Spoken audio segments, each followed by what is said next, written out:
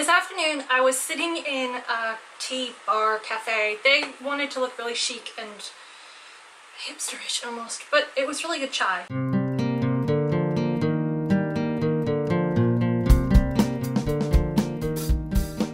But anyway, I was sitting there and I'm working in this big black cheap sketchbook that I got that I'm using to try to figure out where I am and where I want to go and what information I need to get up, and lots of writing and diary stuff, you know. And I say diary because for me a diary is where I write about things and a journal is where I draw and sketch and paint and also write about things. But anyway, I'm sitting in this cafe and I'm watching one of my daily YouTuber videos that I watch, and I remember something that a friend said to me last week, and actually a couple people have said this to me, and they were talking about the second video I ever uploaded to YouTube, which you can find right here, where I created this journal page. And I was looking at it, recently hit over 100,000 views.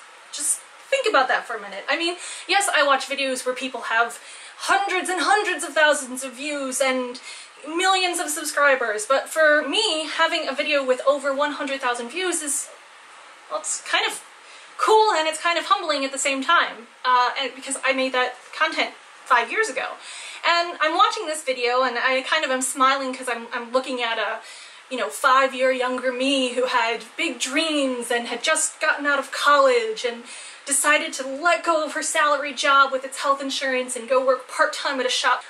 I was doing art and being exposed to all this art, all these artists, and hearing names of people like Anahata Katkin and Tisha Moore, and discovering, you know, doing more than just drawing in a journal, but paint and watercolors and markers, and it was just awesome. And then it abruptly ended, but that's another story.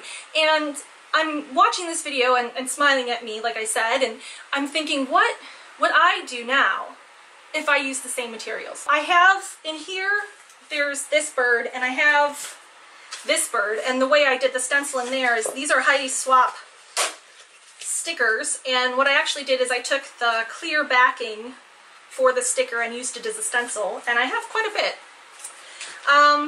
So I have this, and I have paper towels in the same color, so I'm wondering, what would this journal page look like if 5 years more experienced me created it? And this is kind of a experiment for myself, really. I'm just really curious to see the differences in how I approach materials and technique, and it does call into using a lot more gesso, which I'm really not familiar with using as much anymore, but I'm kind of interested to see what will happen and what journal page will result of this.